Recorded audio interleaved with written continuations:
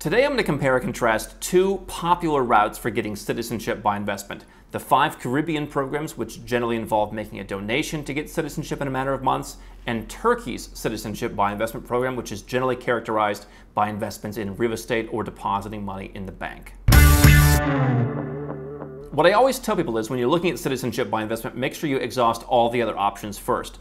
Dual citizenship can start with getting a passport through your descent, through marriage. If you want to move somewhere, you could get it that way. Citizenship by investment is a great addition to a passport portfolio, but you don't want to rely on only the 6 options we're going to talk about today. What we help our clients do is sift through dozens and dozens of options. We oftentimes do end up that investment is fastest, easiest, whatever it may be, but always make sure you're evaluating all your options and not just going somewhere where they have 6 different passports. That being said, we do have 6 criteria which I'm going to evaluate these 6 passports against. Travel privileges, taxes, image, lifestyle and language, proximity and protection. I'm going to compare and contrast the Caribbean with Turkey's programs. And if it's your first time here, I'm Andrew Henderson, founder of Nomad Capitalist. We're a boutique consulting firm that helps 7- and 8-figure entrepreneurs and investors to put the pieces of their offshore puzzle together, from getting a second passport to where to live with a second residence, to how to manage their taxes, reduce what they pay, and diversify and protect their assets. You can learn more at nomadcapitalist.com. You can learn more about the biggest and best offshore event called Nomad Capitalist Live, which we host every year as well. So let's start with travel privileges. So let's identify the playing field for those of you who don't know. In the Eastern Caribbean, you have 5 countries that will issue you citizenship within a matter of months from when you submit your documents. You have St. Lucia. I hold that passport. You have Antigua and Barbuda, St. Kitts and Nevis, Grenada, and Dominica, not to be confused with the Dominican Republic. Some of these countries do have non-donation options. St. Lucia has a bond investment option. You get 0% for a number of years. They give you your money back, but you still pay a lesser processing fee. Some of the countries have real estate options. Generally speaking, they are what's called approved real estate. Generally not very good deals. And again, you're still going to pay some processing fees. So you're not escaping the entire sunk cost. Occasionally you'll find like a business investment program. Again, it's rather restrictive. So the general approach for like 99% of people is make the donation in these countries. Yeah, the money's gone forever, but it's better than like chasing down some share of a hotel room 7 years from now. Turkey, on the other hand, allows you to invest in property.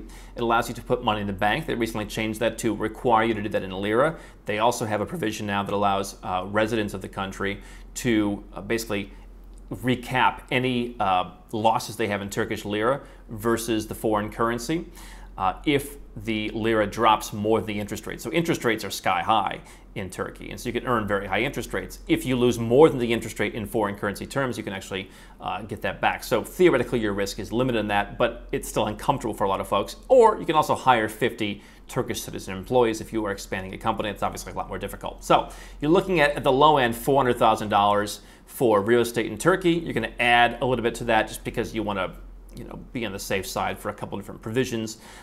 In the Caribbean, you're looking at, depending on your family size, $100,000, $130,000, $150,000, something like that, and up, depending on how many people. You can often add in the Caribbean, all your kids, even some adult kids. You can add, parents, dependent parents. In one case, parents who aren't dependent, right? And so the Caribbean is going to be more flexible in terms of how many folks you can have. I think we had one family where there was like 8 or 9 different people on there, and so you can really get it for the whole family. Turkey is a bit more restrictive, but obviously it's a question of, do I want to make a donation plus fees, or do I want to make an investment plus a little bit lower fees? The costs in Turkey are lower. What do I get in terms of travel? That's the first metric I want to study. So St. Kitts and Nevis is slightly the strongest passport in the area. They're all pretty much similar. 4 to 5 of them has visa-free access to Russia, all but St. Lucia. 2 of them have visa-free access to China. You get a few other countries if you're a Westerner, like Venezuela, for example, if you really wanted to go to Venezuela. They can go to Europe. They can go to the UK. So these are not, U.S. or Western European quality travel documents. These are pretty good passports, though, what I would call a tier B+. They can go to Europe, they can go to the UK, they can go to most of Southeast Asia. The average Westerner, if they were to lose or give up their Western passport, would need to get a visa for as many as something like 12 countries that you might want to go to. So a place like Mexico, for example, you could get a residence permit or you could apply for a visa. Japan, places like that, Morocco, South Africa, right? Some of these countries you might not want to go to. The visas wouldn't be that hard. Obviously, US, Canada, Australia, New Zealand are going to be the hardest countries to get a visa for. Turkey has Also, some of the same challenges. Turkish citizens cannot go to the US, Canada, Australia, or New Zealand without first applying for a visa. They also need a visa for the UK and Ireland, and they also need a visa for Europe's borderless Schengen area. Where the Turkish passport is stronger is potentially a little bit stronger in South America and Central America and the Caribbean. If you get one of the slightly more expensive passports in the Caribbean side, you'll get pretty much all of that. You might miss Paraguay, for example. So in my case, St. Lucia, I have some holes in South America that are covered by another passport I have. But you know, Turkey fills it in a bit more strongly. And so, for example, if you want to become a permanent resident of Paraguay, the Turkish passport's a little bit stronger. Minor issue for most people. Turkish passport's a little bit stronger in Southeast Asia. So I've talked to folks who go to Thailand as tourists, and they've used their Turkish passports. And you can't do that with a Caribbean passport. Now, you can get a Thai tourist visa pretty easily, but the Turkish passport is going to be stronger in all the other countries. Turkey has what we call a T or C passport, no US and no Europe. However, because Turkey is a huge country, they do have a lot of countries that want them to come. So a lot of the smaller countries outside of the Western world that aren't really bothered to do visa-free deals with other countries will open up. So, you know, Central Asia, for example. Again, some of the smaller countries in Latin America. Those countries don't really bother. I mean, Eastern Europe, for example, so the Balkans, a lot of countries in that region, you know, you're not going to have access to all those countries with a Caribbean passport. St. Kitts comes the closest. St. Kitts will get you in to all those Eastern European countries, but they won't all.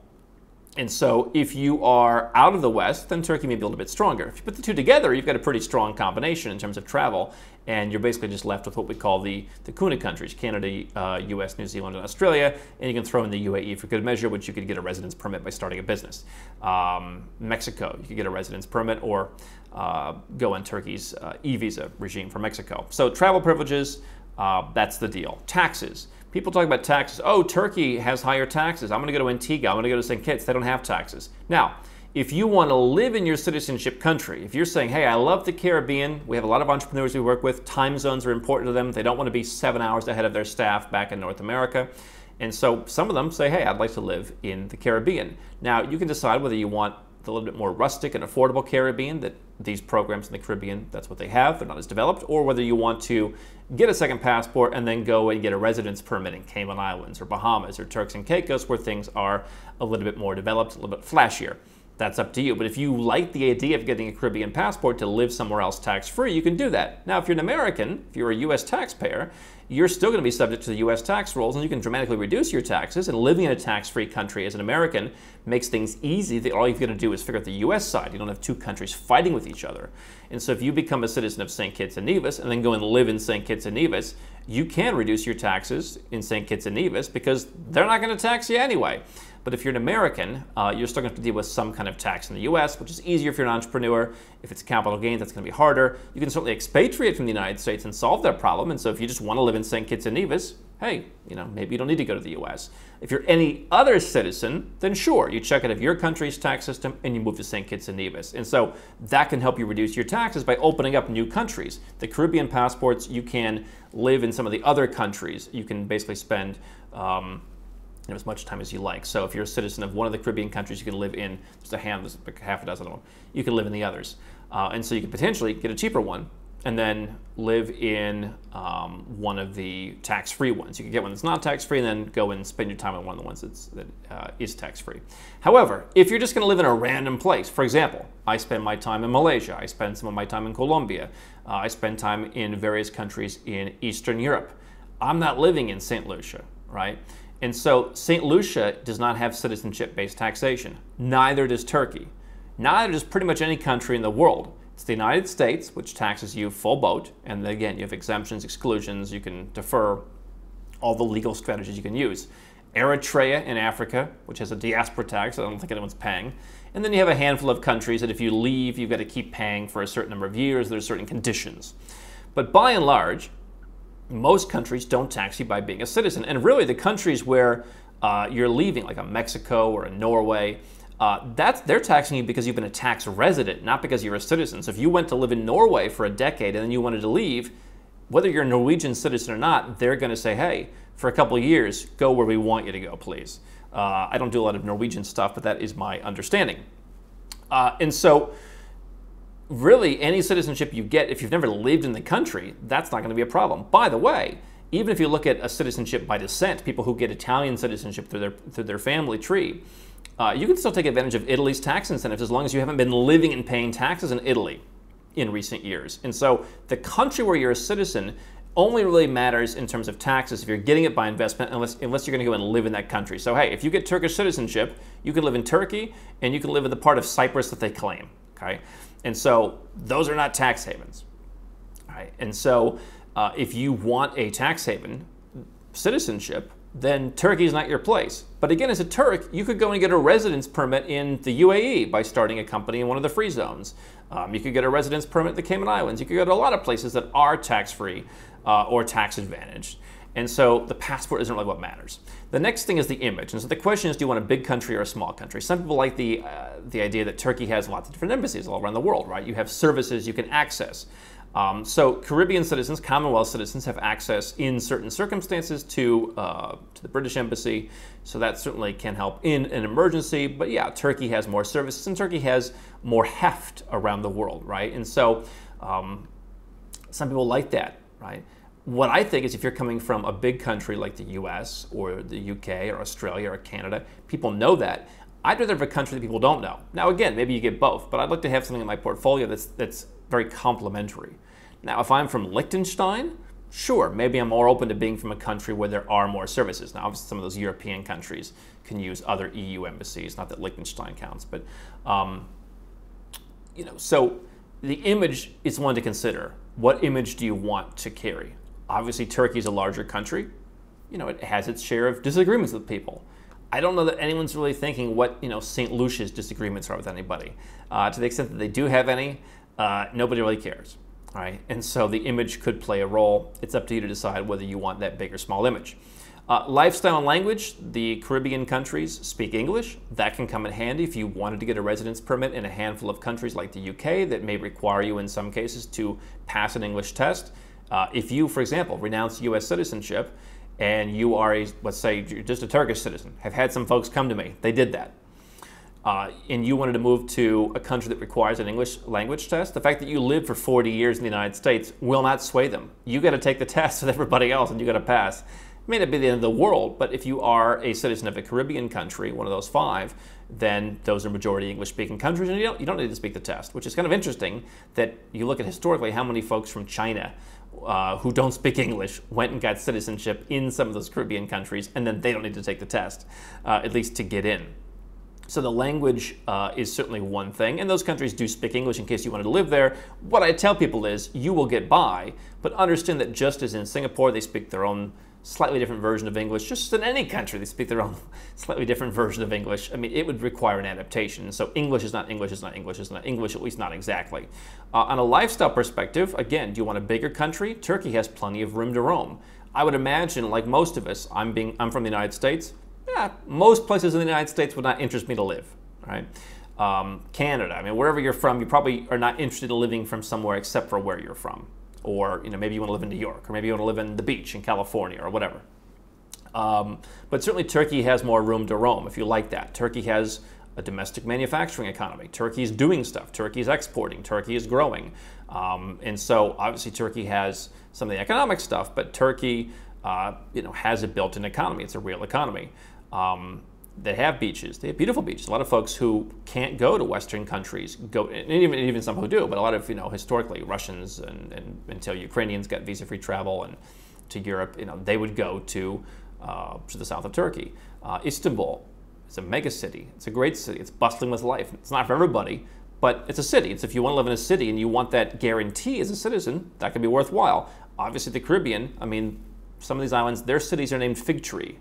Their cities are named after hills, right? And that's cute, and I think it's great. Which one do you want in your portfolio? Proximity is an issue.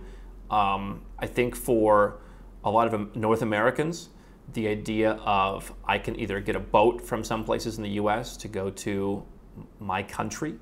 I never encourage people who are like, I'm just going to slip out the back. Don't do that. But, if you just wanted to legally get on a boat, these countries are further than the Bahamas. I mean, they're in the Eastern Caribbean. They are closer to South America, so you would need a little bit bigger boat. But theoretically, you could do that. you've got a lot of flights from the US and Canada to these countries. In fact, some of the only flights in the world go through there. If you're coming from pretty much anywhere else in the world, the easiest way to get to some of the Caribbean citizenship countries is through London. And there's been times like, you think, hey, I'm going to Nomad Capitalist live in Mexico. All right, hey, Mexico, it's not that far. It's further than you think, number one, and there's no flights from Mexico. So if you don't, let's say you're not a US citizen and you don't have a US or Canadian visa, you're going to like potentially go from Mexico back to London, back to the country. And so it's not as close unless you're coming from the US, Canada, or the UK, or occasionally Germany, or one of the other islands as you might think. But proximity, time zones, again, if you wanted to live there, could be valuable. Obviously, Turkey with Istanbul is connected to pretty much everyone in the world. What I love about Turkish Airlines, that's my airline, because all these 6 homes that I maintain are connected to Istanbul. So I'm one stop from anywhere in the world between homes. And so if you buy a property in Istanbul, you've got a place. I'll give you an example. I'm going to be in Bogota later this year after our conference. After that, I'm going back to for a birthday party in Kuala Lumpur. That's a long flight, but it's one stop through Istanbul on Turkish Airways, and I can basically do one of their longer layovers where I can spend 3 or 4 days. And I happen to have a property in Istanbul, and so I can spend 3 days there, and cut the journey up. And if depending on where you're living, it may be a great place to stock up on supplies. They've got endless shopping there, and it's relatively affordable. And so that could be a good thing to have in terms of proximity. It may be in some cases that even though Istanbul and Turkey seems further, it's actually a lot easier to get to, and you can go from anywhere. And I think that one of the things that I've talked about is that if some new black swan event happens and you need to get back to your country, you could be anywhere on earth, and it's probably one stop to Turkey and to your country. That's something worth considering. To proximity. Obviously, we have more folks who are from Europe who understand, that Turkey, they don't have as many concerns about Turkey, that are more open. And so if you live closer to it, you may be more open to it. Whereas we have a lot of North Americans, they like the idea of the Caribbean. And lastly is the protection.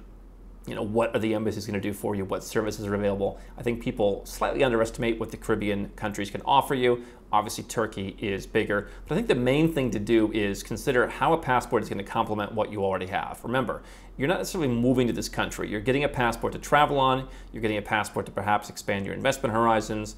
You're getting a passport to perhaps set yourself up for future tax benefits, to give yourself a place to live, to have a backup plan.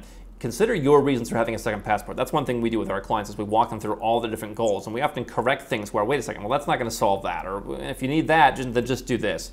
And so if you want to learn more about how we can help you get a second passport and walk through not just 6 options, but all the options out there, you can go to nomadcapitalist.com.